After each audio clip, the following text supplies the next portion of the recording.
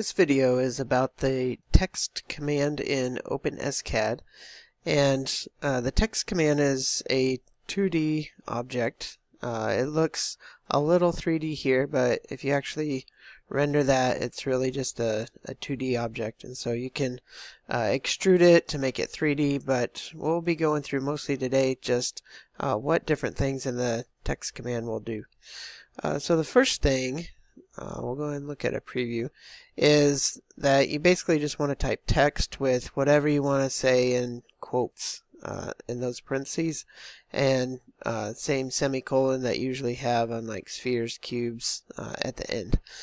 And that will give you just this basic generic font that's the default. If you do want to change the font or the size, then you have these options that are up here. So there's size, font, horizontal align, vertical align, spacing, direction, and the resolution, that FN number.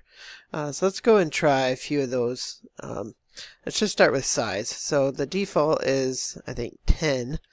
If you want something bigger, of course, you can raise it up, size 20. Makes it much bigger. If you want to go down smaller, you can. Size 5 will make it really small. So that you just kind of play with till you get the size that you're looking for. So I'm just going to stick with just generic 10 on this one. The other thing that you can do is font. So I'll go ahead and change. I have a few fonts right here that I'll just paste in. So this font is, typical Arial font. It looks pretty similar to the default. It is slightly different, but not by much. So that will give you your font type. If you want to try something like a bold, then you have to put this colon and style afterwards. So putting in colon and then style equals bold will make that bold. Not all fonts have the option to be made bold or italic or things like that. If you wanted italic, you could also do space italic, and it'll make that bold and italic. Or if maybe I don't want it bold anymore, just italic like that. But that does go inside the same quotes as the font type. So like Arial, colon, style equals, and then bold, italic, anything else that you might want there, just separated with spaces. So that's the font. You can also try things like this. I'm going to do the elephant font. These are what's known as serif fonts. They have these little, things that stick out at the end on a lot of the letters. Those are called serifs. These sometimes you will have a hard time if you're going to 3D print these little thin pieces right here, or the little serifs that stick out.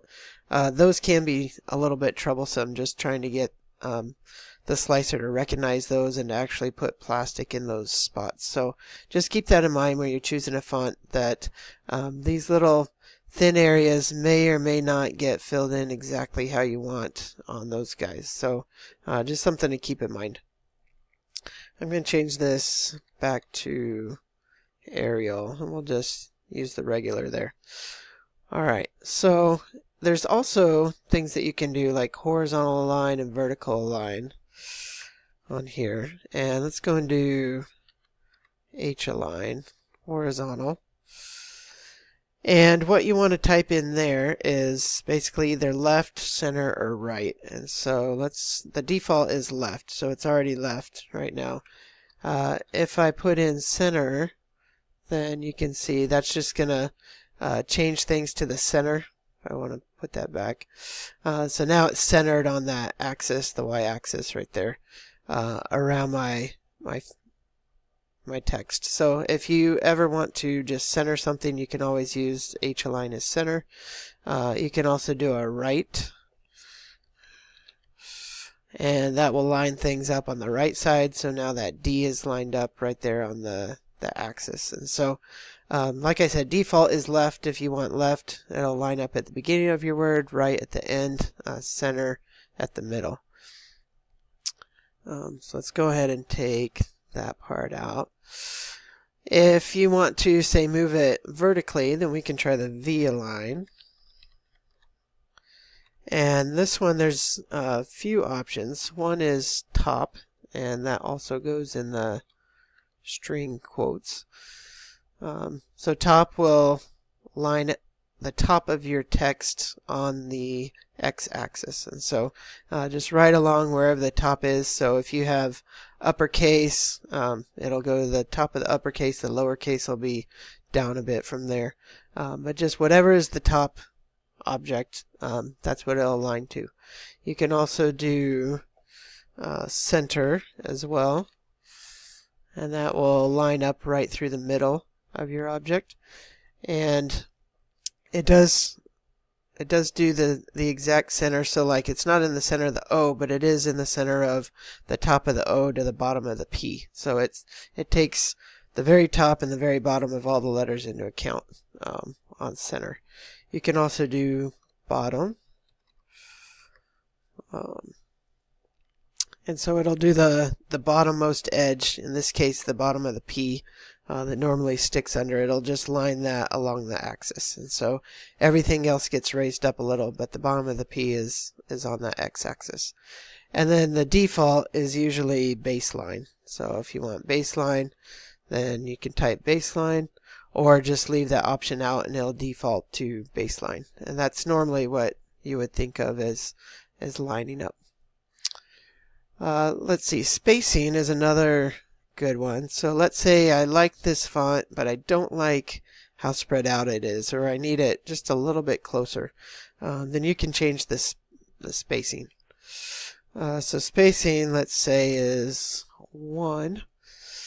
That's going to be the default, everything's still like it is. If you put in a 2, then that spaces everything out twice as far. If you put in something smaller like 0.8, then that's going to bring everything closer together. And so if you want to do 0.1, you can actually get overlapping letters. It's really hard to tell where things are in that. But usually just shy of 1, like 0.8, 0.9, if you want things just a little bit closer together, 2 decimal places. That will be what you want to squeeze stuff in. Some fonts you might also want to spread out, and you can do like 1.1, 1.2, something like that. Direction, this is in case you want things to go differently than just reading left to right. So direction, you will put in a string, and left to right is the default. That's usually LTR, and so not really any change on that. The right to left, just reverse it, is going to put all the letters backwards. It doesn't flip the letters around, but it does just put them like they usually appear, but backwards. So that's right to left. If you want to do top to bottom, TTB, and that'll do top to bottom. And now you got a vertical alignment going down. So that's useful if you want letters going down. You don't have to do each one individually. You can just say direction is top to bottom. Again, you can reverse it bottom to top, so BTT, and that'll just line it up from the bottom to the top of the word. Same thing as right to left, but now vertically on those guys. So that's the direction. Default is left to right. If you leave it out, then it'll just go back to the left to right. The last thing is the FN, which affects kind of the curve on these round letters. So if you want to, say, do FN equals, we'll do something really low, like 5, then that gets a lot more jagged, along the edge, fewer faces on there. If you want to do something like 60, then it should get super smooth along there. So that's just a matter of preference. How smooth do you want your letters? Do you want them a little bit more blocky, a little bit more smooth? The face number command can give you that. The last thing that I'll mention is the Unicode characters. So if ever you want to do a Unicode character, that goes directly into your text. And so This is something that you can look up on your own, but basically they start with U. So you get this /U, and then there's a code that goes after it. And in this case, I'm going to use 03C0. And this is the Unicode for the Greek character pi. And so if I do that, then I get OpenSCAD with that pi symbol at the end. And again, this is Arial font. This will look differently depending on what font you want to use. Let's say I want to use something like Cambria. Then that'll look more like a pi symbol. These again though are going to have some of the serifs, although they're a little thicker, so that might turn out okay. But you can just experiment with what font you like on which type of character.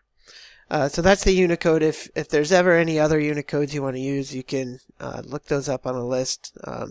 Just put that in Google and get a list of Unicode characters. Or if you have something in mind, you can see if there's a character already assigned to that.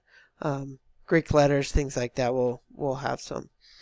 So that's basically it for the text command. Let's just do one more thing with that. Like I said, if you render this is going to be a 2D object right there. To get a 3D object, you just use the linear extrude command, which I have a separate video for, so not going to go into that in too much detail, but linear extrude will just extrude that up. So now I have a solid object. A lot of times people use this in a difference to take out characters or take out text and leave it kind of indented. You can also raise it up for like an embossing, but that's kind of up to you on which way you want to go. But linear extrude will give you that 3D object that you can then work with. Alright, I hope you've enjoyed this video, and that is the text command in OpenSCAD.